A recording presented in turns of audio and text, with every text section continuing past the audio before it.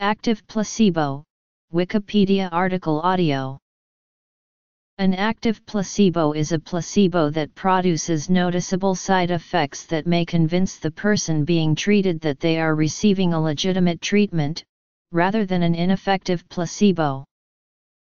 According to a 1965 paper, the term concealed placebo was suggested in a 1959 paper published in German. Nomenclature.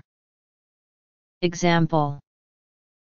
A clear example is the 1964 work of Shader and colleagues who used a combination of low-dose phenobarbital plus atropine to mimic the sedation and dry mouth produced by phenothiazines.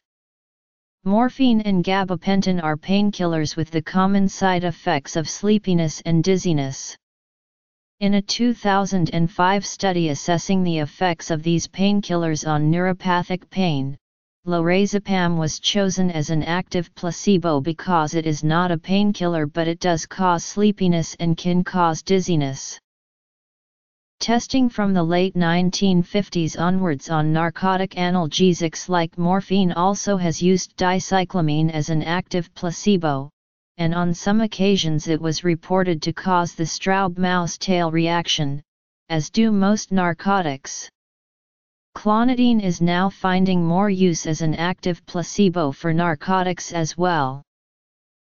Phenobarbital and atropine in combination, an active control substance for phenothiazine research.